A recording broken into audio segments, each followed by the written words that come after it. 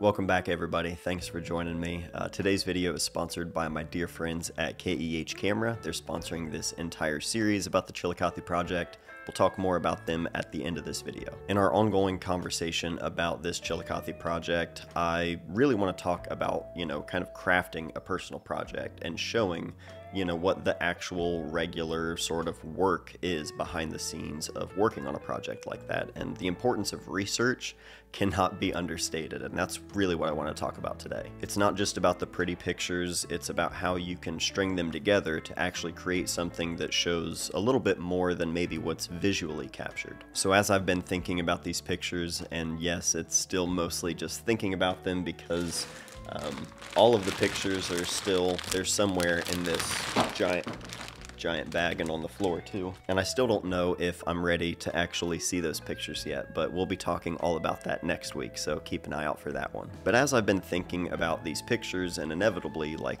what it's going to become, a book, it's a different process now from what I worked on before with a friend of mine. It was just a totally different, way of going about, getting to the end result, and we'll talk about that in a second. But I've been trying to figure out like what can I do to kind of guide me, and I, first would go to some of my photo books that I would have on my shelf, and I would look at, photo heroes of mine, and I would think, okay, what did they do? How did they get to this particular project? What led them to sort of frame it around this, And it's all just inspiration, looking for anything as a place to start. I mean, at this point, with photography especially, everything has already been done. So when you're trying to think like where to start, everything has already been done. So really you just have to find something to get going, and in that process is where you can kind of continue to tweak it and mold it into something of your own. And trying to find a way to like frame everything together and tie it all together, for me that's been important because I know I'm going to continue making pictures in Chillicothe for the rest of my life, and I want to be able to like continue having this conversation with Chillicothe with my camera in that time. I don't want to, it's one of those projects that will never end, so I don't want to wait until, I'm already done, and I've lived my entire life and then I make a book or something. I've already made friend of mine. I want to approach, photographing Chillicothe and having that kind of conversation. I want to approach that in a number of different ways, in different books and just different mediums as well. So for me, it's like trying to choose an idea. It's like I have a list of all kinds of different ideas of how I could approach this, or what kind of elements I could pull in to kind of guide the story. What can I pull from the history, the natural just geography of our area, the population and the people here? All of these different things can be combined. They can be focused on individually. There's just infinite possibilities, and that's what makes, this kind of thing so fun, because you have full freedom. But with friend of mine, it was shot in such a different way, and it came together in such a different way that it's just a totally different process now working on something with a book in mind, whereas friend of mine, it was really just a collection of pictures of me just walking around or driving around and sort of responding to just anything that felt like home. It wasn't until one day I saw, all of the pictures together and realized like, oh, okay, there's something common here in all of these, and it all kind of feels like I'm looking for, something in particular, that kind of feeling of whatever it was that made me feel like Chillicothe, like whatever made me feel like home. And especially at that time, and just who I was as a person at that time, how I felt about Chillicothe. Friend of mine was the first time I ever really put personal pictures out there for people. I did a little zine before that, but, in terms of like a full project or something focused, that was the first for me. And, it was the subject that I sort of found my love of photography with. It was the stuff that I would always be shooting, just driving or walking around. And so I think in terms of like the authorship of those photos, or my perspective or point of view on, Chillicothe and my relationship with it at that time is so different from what it is now, and also just who I am now and how I approach photography, how I want to approach making books. It's a totally different process and a totally different feel, and for me, having some kind of thing to frame it around has been really important in terms of like guiding what I work on, because I don't want to just be out there spinning my wheels and hoping that, you know, there's a common theme there, that's not a bad way to work. And in fact, I sort of am doing that with a different project.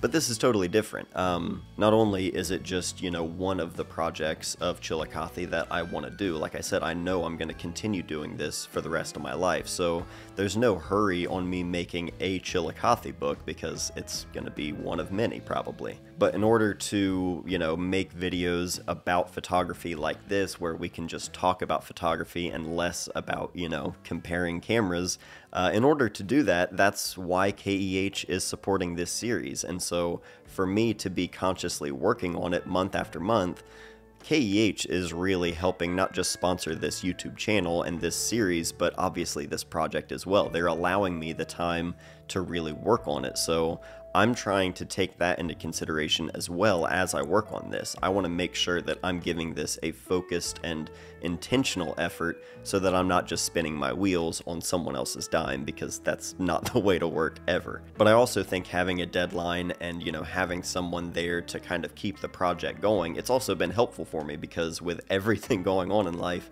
it would be so easy for me to be like, yeah, I'll make that book in a couple of years, but you got to do the work. That's what it's all about. And trying to kind of find some guidance on this sort of thing and find some kind of framing, I thought the best place to do that would be at the library. So last month on Valentine's Day, Molly and I got a quick break from the moving chaos and had a nice date at the library and Paper City Coffee, which was just the best. While we were there, I brought in a few copies of a friend of mine and gave those to the library so that way they can live locally here forever. And that was really important to me because the whole project, I mean, that's what it was about. The beginning of the book says for the future of Chillicothe, because putting out this second edition, putting it out proper and the right way, delivering it the way I really wanted to, that's what it was all about. It was about making something that the future of Chillicothe could look back and see all of that. You know, it was something that was preserved. But I found a ton of stuff. I made copies of all kinds of things, and it's already given me little bits of information and things that I can pull from and sort of a trail to follow. All of these little bits of information, some of the stuff I probably wouldn't have just stumbled into online, so being physically there at the library was definitely the right way to go. And one of the women working there at the library was super helpful as well. I told her all about the project and, you know, friend of mine as well, and just sort of, you know, told her what I was there to do. And she gave me recommendations as well, which were super helpful. I've been trying to ask anyone I know who has been living here their whole life, just for any sort of guidance or ideas, anything that maybe I'm not already aware of, or just things that I'm not thinking of. Just gathering as much information as I can and figuring out what's useful, what isn't, and that information itself, keep in mind, you don't have to, you know, share that information in the pictures. It doesn't have to become context for the project. It doesn't have to be having tick flashbacks. It doesn't have to be depicted in the work at all that, you know, any of that context or research was used. It can be totally just for you to use. It doesn't have to become part of the project. It's just giving you a place to start. What I stumble across and find by following these little trails from the research, it could lead to the best work I ever make, or it could just be a complete bust and a waste of my time. I ain't gonna find out unless I find out. So do your research, just give yourself a little bit of something to work with. It can go a long way, especially if you've been in sort of a creative rut, or you're just tired of looking. Just take a break, do some research, and that should help. But thank you all so much for joining me today. I'd love to hear all of your thoughts in the comments down below and keep the conversation going. But a huge thanks to my dear friends at KEH Camera for their support on this channel, and especially this series. KEH Camera has been buying, selling, and trading used photography gear for over 40 years now. Whether you need a camera body, a lens, a tripod, a camera bag, or one of those random odds and ends or parts for some of those older cameras, there's always a good chance they have it at KEH because their inventory is massive. They also have a risk-free 21-day return policy for thousands of their items, along with a 180-day warranty included. If you need to trade in or sell any of your gear, they have a quoting system on their website that's available 24/7, or you can even schedule a video chat with one of their buyers. Be sure to use the affiliate links below anytime you're shopping with KEH to support this channel. It goes a long way at no extra cost to you. For 5% off your order, or for a 5% bonus on your quote when you're selling your gear, make sure you use the codes on the screen. These do change every so often, so make sure you're using the up-to-date code and don't miss out on any of the savings. Thank you again to KEH Camera for all of their support on this channel.